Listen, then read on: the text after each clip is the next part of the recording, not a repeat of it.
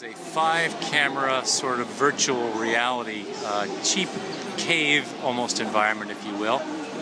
They've got 5 60-inch or so screens arranged, 3 in the sideways, 1 up and down.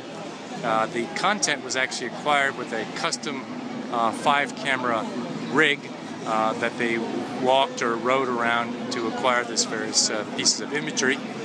When you sit down and look at this, it's a little bit disconcerting, especially when there's a lot of movement, and especially at your peripheral vision here. It's a little bit much.